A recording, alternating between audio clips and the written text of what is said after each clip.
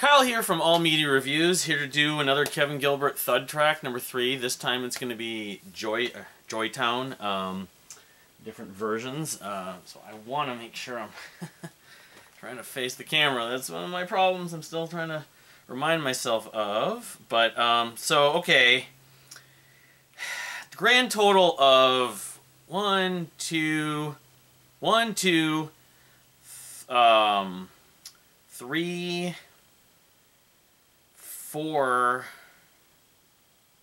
5.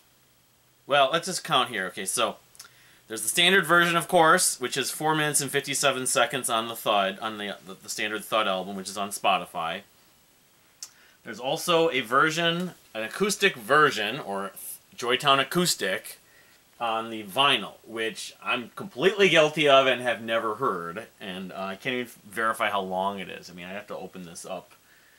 Maybe I'll edit that in or something. So then there's two, at least there's, well, actually, okay. There's Thud. There's also this version, Joytown Acoustic version on Nuts from 2009.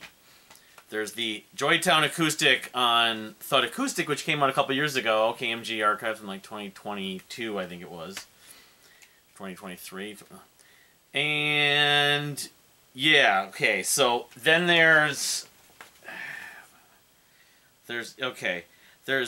two different versions. I wrote so many notes down, unfortunately, but I didn't, well,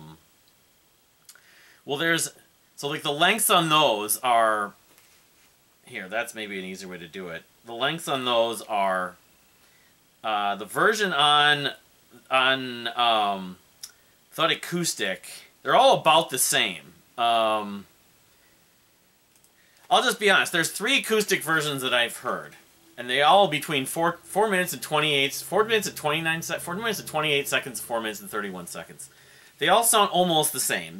The version on here, the version on Thud Acoustic, the version on Nuts, the version on Thud Acoustic, and then I think there's a version on the Anniversary.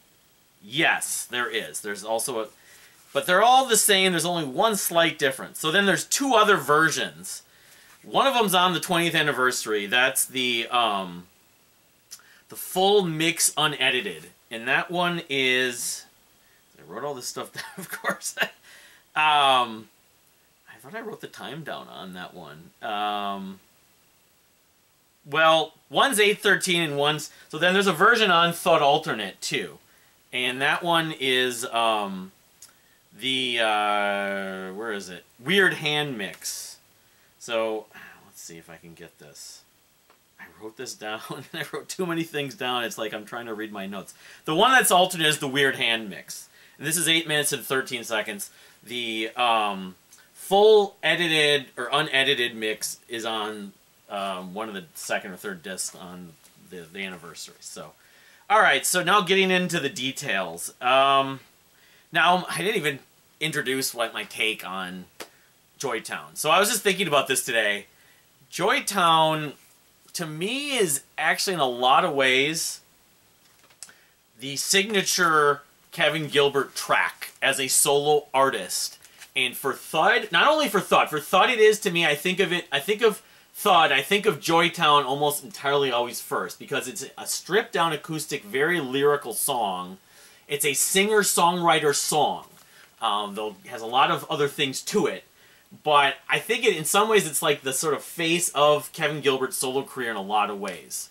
I've liked it. I grew to like it a lot more. I think the biggest reason I just found the lyrics to be so moving and it's just so, they're so well crafted. It's poetry.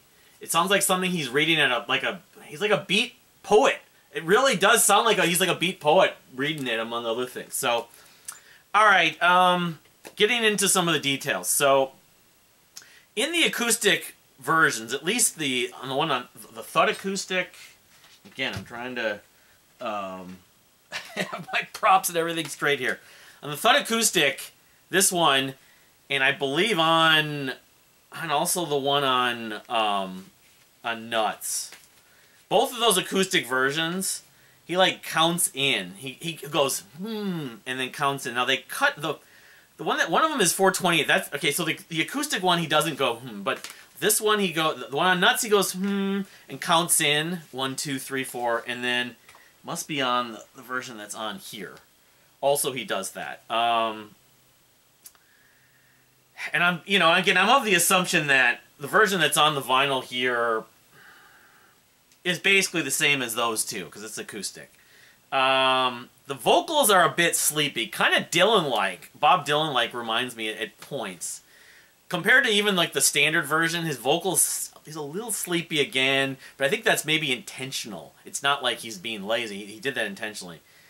There's also the Joy and Town harmonies on those. I think all three of them, at least two of the three, that I think maybe NDV, like Nick DiVirgilio did, between like the parts of the third verse. So, of course it's stripped down with basically acoustic guitar, not really any djembe, but it's a shaker is really prominent, although that's kind of prominent on all the versions, but I think you hear it more. And then there's some tablas, I think, but some twangy guitar. Yeah, and then he does the whole Joytown, again, the Dylan-like thing. So, okay. Alright, now moving on to the bigger ones. And this is where the real meat of where the differences are. Because, again, you look at the 3 Joytown acoustics, and I'm assuming the 4th one that's on the Thud vinyl. Yeah, they're really not that different. It sounds like a stripped-down version. I'm sure when he played like those shows with NDV or just by himself, he would do, and they're almost indistinguishable. The arrangement and the way he's singing the vocal parts and sort of the tempo and everything. So, because the standard version is a little faster tempo than those acoustic versions for the most part. All right, so going on to the Thud 20th anniversary full mix / unedited.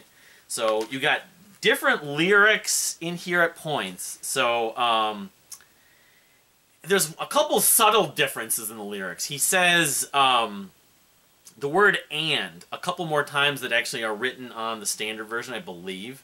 Either that or the lyrics on Spotify aren't correct, because he goes, "and mothers always make sure everyone is happy and well fed." It doesn't say that on the lyrics online. He uses the word "and" later in the different parts of each verse. And then he says, like, with a slightly less accent, a Paul McCartney song. Like he says on the standard version on Thud, a Paul McCartney song. And he's really large, just like, a Paul McCartney song. It's just, like, subtle. He used the words "it's" again, and then he repeats the City of the Sun. Of course, the City of the Sun, you know, I've always thought about that, and Kevin just had to repeat a lot of phrases frequently. You know, "Man About Town" and whatever. City of the Sun's a song on the Shaming of the True. I don't know how blatantly connected that song title and from when he wrote Joytown. Joytown was written using the City of the Sun, but probably some connections.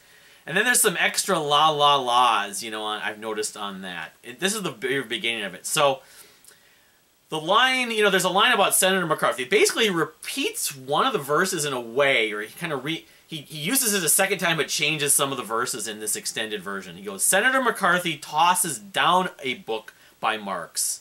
And he's not saying it shockingly, the way he does in the second, when it's repeated. Instead of "enjoys a book by Marx." People tear down parking lots so they can build more parks. I mean, he said that's the same. His voice sounds higher on that. I don't know why it is. It just does. That the performance, his voice seems like a little bit higher pitched. Not dramatic, but a little bit. Then and when he sings again with less emphasis, less shock, just sort of nonchalantly in some ways, he sings the line, "And Martin Luther King has got a blonde white girlfriend." Yeah, I mean, he doesn't scream it. So then he brings it back, and then he has a line that's added that's completely different, not on any of the other versions, or just on one other version, the longer versions. "Black and white make gray, red and yellow just make brown, and gray and brown make love in the." I think it's in the. I think I meant to say in the streets. In the streets of Joytown. So that part was cut or not used. Then he goes into Jesus and Muhammad, which is on the standard and all the other the acoustic versions. The word "bruise," I could be wrong about this, but he says "over cigarettes and brew" instead of "bruise" or "brew." all I know is one of them, he doesn't sound like it has an S on the end. It's not plural. So then it gets really layered and trippy. Although it's still very kind of, it's still an acoustic stripped down song, but it gets kind of trippy about halfway through, and then he brings up that the verse that's used in the you know, standard version on Thud. Senator McCarthy enjoys a book by Marx. Right, but the guitars get really trippy in the background at that point. And then he doesn't use the word "we'll never tell you" you're playing the right notes. So some chanting harmonies, and then of course, and then there's some sax on that. It's just limited on the standard Thud that was released, but the sax solo is longer, and he kind of just goes joy and then stops in town and it ends. So yeah, I think that, okay, no, there's a couple more details I have. He repeats the words, living here in Joytown, city of the sun, the city of the sun, a second time. Loves every single one. I'd like to, then he goes, because he's kind of bringing that verse back, I guess. Then he goes, I'd like to go to A. And I don't know, or it sounds for a while. Is it A or Abe? A-B-E. I'm not sure what he's saying there. I can't make it out. I'd have to put on headphones. I wasn't able to do that. But it sounds like A. I'd like to go to A for a while. Kind of nonchalantly. This is toward the end. It's like very free jazz. Then Kevin sounds like he's mumbling. Yeah, and he does this thing where he sounds like he's mumbling. Home ma, home ma, home. I don't know if that's what he's saying, but dissonant tripping. This whole section's very trippy with the sax over it. Yeah, he says something, and he says something else. With there's almost sounds like a key or some guitar tone, electric guitar tone. Yeah, it's very much like, it's like 2.5 minutes of free jazz with the sax sort of being the lead. There's bass guitar, of course. Then he eventually says joy to the world, joy, and stops and says town. So that's that, basically, it's like an extended, more trippy version of the standard with some extra verses. So that's the version on here. So then I was thinking, because that clocks in at 8 minutes and 10 seconds. The version that was just released a couple months ago on Thud Alternate is 8 minutes and 13 seconds, so it's pretty much the same length. It's almost identical. This is known as the Weird Hand Mix, though. For one thing, he says Paul McCartney's song. He like extends the word song out a little bit. But I'm listening to this and I'm thinking, this is really not that different than the extended, you know, unedited mix that was on anniversary, on the 20th anniversary book. But the part, let's see here. Yeah, he's holding some notes out longer a little bit. And then, you know, let's see, around 5:45, this is the big part that's different. He adds another verse or another lyric that's not in the unedited mix or the standard or the acoustics. No one carries a tune anymore. No one carries their weight. No one ever eats the things that are put down on their plate. Which, you know, I was just thinking about, and then he says, no one ever thinks about the good things that they have seen. No one ever stops to think about the way they poke, the way they breen. I don't know what that really means. Living here in Joytown. Those lines, to me, in terms of like ideology and the mentality and the tone, not that it sounds negative, but they evoke sort of like the opposite of what the sort of utopia sort of envision of what the way Joytown is. That's what kind of, I'm wondering why this is like a bizarro version or some added lyric that would have been for like a, you know, the darker version of Joytown. You wouldn't call it Not So Joytown or Frown Town, I don't know. Anyway, but I mean, it's not super negative. I just think that the message when you're saying no one carries a tune anymore, that's sad. No one carries their weight, that's not so good. No one ever eats the things that are put down on their plate, unless there's something else they want to eat. So, anyway, a little like the end of Shaming in some way. It's like, well, this is what happened, this is what I know, that's the story. And then, yeah, he goes, he adds that line, I'd like to go to A again, or Abe for a while. I don't know what that's referring to. That's what he's saying. Gets trippy, and then it just occurred to me, on that version, I think, and also on the unedited mix, there's some mandolin. It's just slight, but there's some picking for about maybe 15, 20 seconds of mandolin.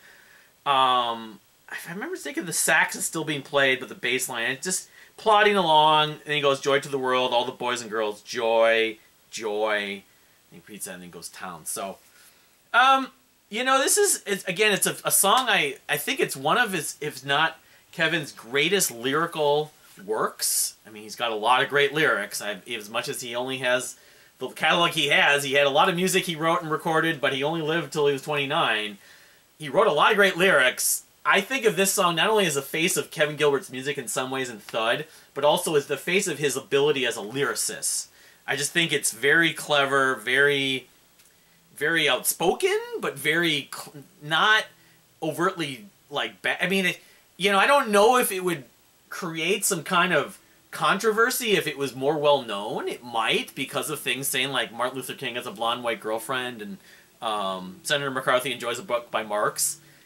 But, you gotta admire his ability to sort of come up with something that really was clever and, observational and sort of it's a little bit like what I was just watching this guy Rick something, he's been uploading the Mark and Brian shows, shout out to him, when Kevin was on there, and one of I listened to one of the Thud versions talk about When You Give Your Love to Me, and I was like, the world sucks, but in a great place we could all, things will get better because I love you. It's Kevin's kind of ideal is that, the world isn't that good, but, this place I've envisioned, things are better. Things could be better. Things, and I know he's very, it's not subtle. He's not pulling any punches here, but he's doing it in such a very cerebral and observational and very thoughtful way that, Joytown is a marvel. I mean, yeah, there's other songs I'd probably lean toward more from a lot of other respects of catchiness, melodies, just arrangement-wise even. But Joytown is just a masterclass in being able to kind of create some sort of vibrant, thought-provoking, poetic images. And it's a fantasy song. I love fantasy songs. It's like an escape. It's like, this is where I want to go. In my mind, Kevin Gilbert, not here that we know is on this earth right now, but he's in this place that he calls Joytown, or wherever it's supposed to be. That's where he ascended to, and because he knew about it, because he found a way to channel it. I don't know. A lot of me believes that, and maybe someday that's where I'll end up myself. So anyway, thank you for watching. Please subscribe if you haven't subscribed. Leave a comment. Hit the notification bell to get notifications about that. I'll be doing whatever the next one is. I think it's Waiting. So, and that's a great, wow, there's some fantastic stuff to talk about on that version. So I don't know if it'll be later this week, probably later this week, because these are a labor of love, and I'm kind of I'm becoming attached to doing them. Even though they take some time, I really enjoy kind of researching and taking in and understanding the music from someone I love so much anyways, music. So, but again, thank you for watching. Please subscribe again if you haven't subscribed, and we'll see you next time.